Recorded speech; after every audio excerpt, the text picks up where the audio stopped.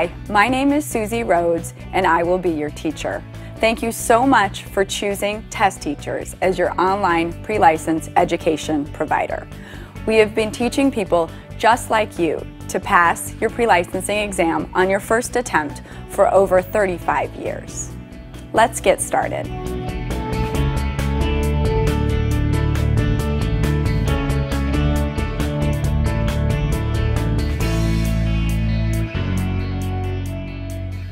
Section 1, Life Insurance, Types of Policies. I grew up in this industry, but I really never thought much about life insurance until I graduated from college and got married right away. We moved away from our hometown to a new place, got pregnant. My husband got a job where he had to drive very far to go to work. And my friends told me that the road that he was driving down to go to work every day was called Pray For Me 93.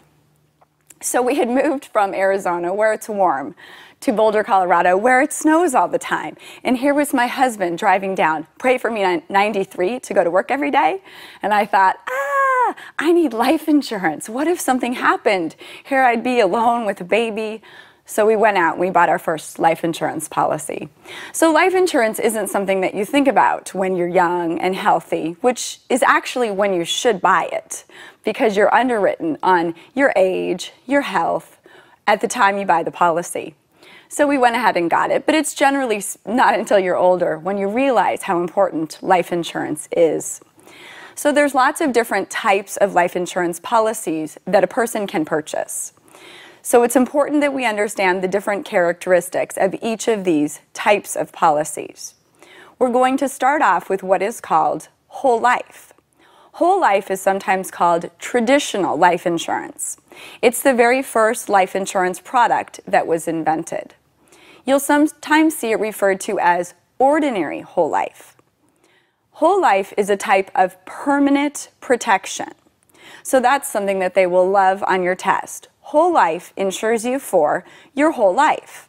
It's permanent. It lasts forever until you die, or statistically speaking, we should all be gone from this world by age 100.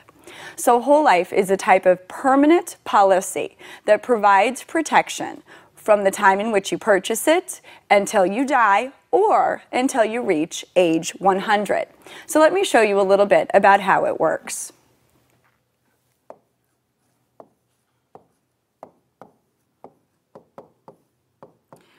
The most important key to whole life is that it's protection that lasts till age 100.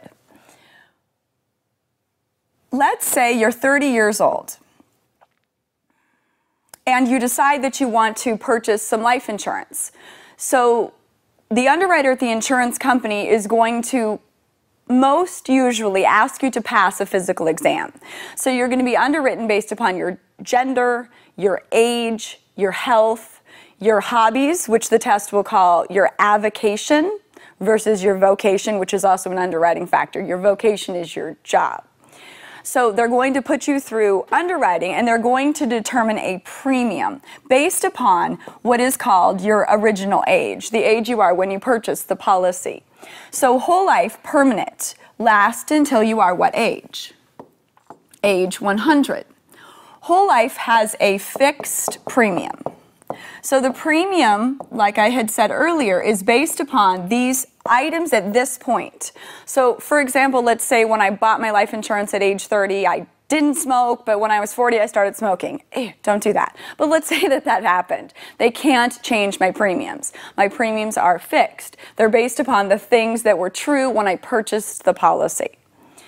So this is my premium. It will not change. Let's say I buy a face amount, so this is the death benefit, of $100,000. So whole life, purchased at age 30, fixed premium, $100,000 face amount. Now, you can purchase different face amounts. This is just the example that we're going to use for the class. $1,000 is my premium. That premium is never going to change. It's going to always be $1,000. So I have this permanent protection. And one of the things that's very nice about whole life is they're going to take my premium and they're going to put it into what is called the insurance company's general account. and they're going to pay me a guaranteed interest rate. So this is a policy that has cash value. Whole life is a cash value type of policy. So in the general account, the insurance company promises to pay a guaranteed interest rate. So the interest rate